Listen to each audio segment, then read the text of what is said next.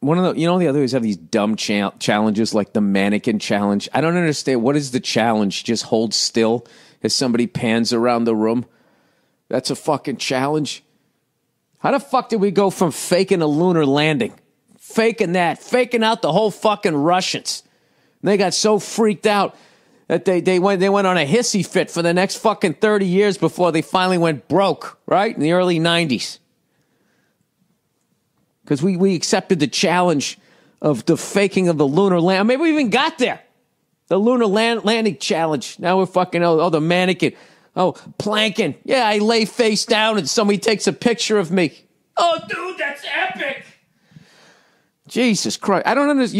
You know what it is? Is these fucking goddamn cunts. Young people these days, no offense, right? God bless you. They fucking spend their whole lives with these fucking virtual reality goddamn things on their head. They're playing video games. They don't have any skills.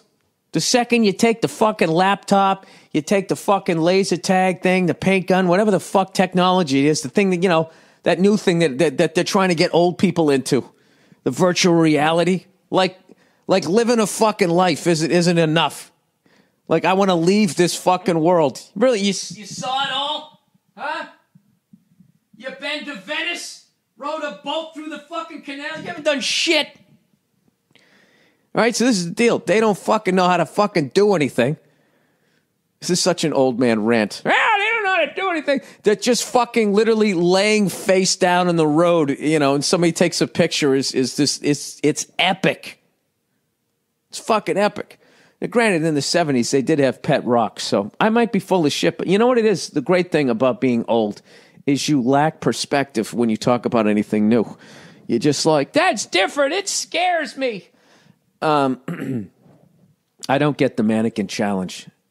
I don't, and that was like when they also had the, whatever the Harlem Shake was. Initially, it was a dance, and then it was just that stupid YouTube thing, the ice bucket challenge. All of that shit. If your instincts aren't immediately to not be part of the group, I don't know what that says about you. I don't know what it says about me that I immediately ice bucket. Oh, everybody's doing it? Well, then fuck it, I'm not doing it.